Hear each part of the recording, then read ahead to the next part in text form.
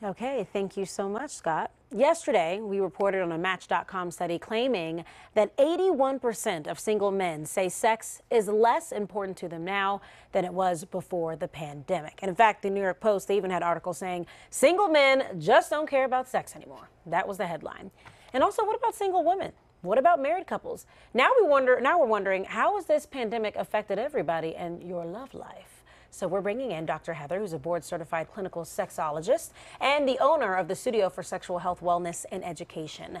Good morning. Good morning. Did you see this headline? What was your reaction when you saw it? Single men just don't care about sex anymore. Yes. So my first reaction was thoughtful, because I'm a sex therapist and a researcher. So I said, oh, wait a minute. Let me think about my clientele and the people that I serve in general and the research that I've read. And have you noticed it? No, actually. You know, I'm going to say something. I think the pandemic has given people an opportunity to kind of come out of hiding, basically. Stigma has been on men for a really long time around sex, around performance, right? Performing. So I think this gave them a window to be honest and say, I want more of an emotional connection. I don't believe that all men, like we believe in our society, want sex only. I think this gave them a little peek through the window. Like, wait a minute, I had time to sit with my spouse or sit with my partner or sit with whatever they call the person they're dating or being single, time to think about, hey, I want an emotional connection. We were talking about this yesterday, and I brought up how I had a friend who, because, you know, we were concerned about COVID, so when they were starting out dating, they couldn't see each other, so they would sit and talk or meet in the park at a distance, and then that's how that developed. But then we were also thinking, well, they do say there's that common phrase, if you don't use it, you'll lose it. Is that true, and could that possibly, you know, apply in this case? That, you know, and when I do workshops, that's part of what I do. I debunk the myths, right? So that's one of them. If you don't use it, you're going to lose it. So you're not going to lose anything, right? You don't have to use it. It's always going to be there. And it's not true that if you, meaning how many times you use it, you'll be better. Because it doesn't matter. You know, it's the person. Everybody's different when it comes to sex.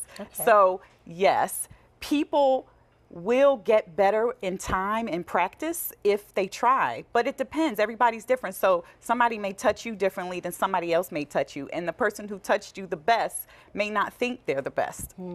Okay, so there's levels to this. It's levels. Well, even if you were affected by this, you have recommendations for how to keep that connection strong, or things you can do if you feel like you need a pick-me-up when it comes to that department. So let's start with single people. What are your recommendations for them? So if you're single and so I would first say, figure out what you want, right? Being single, because being single doesn't always mean that you want to have a relationship or be partnered with somebody, right? So be clear about your intentions. Be clear about your intentions. Figure out what you want, right? And then when you go in, I would say take advantage of our virtual world, right?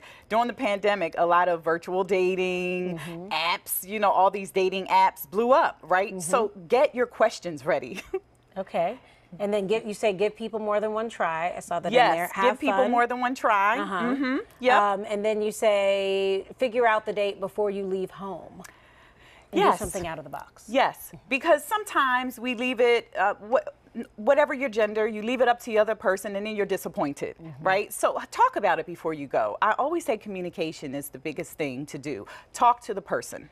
And then really quickly, because we're running out of time, but if you're in a relationship, your 5 tips are maintain a connection. So you work on that. It takes work. Communicate. You've been talking about communication. Practice love conversations. Yes. Don't underestimate cuddling. And cuddling is skin contact, and we need it. And that was one of the issues with the pandemic. People didn't have, single people. And then weekly check-ins. Yes. So, hey, it's like almost like a review. Hey, did you like that? Did you not? That kind of thing? Or, listen, I want more of this.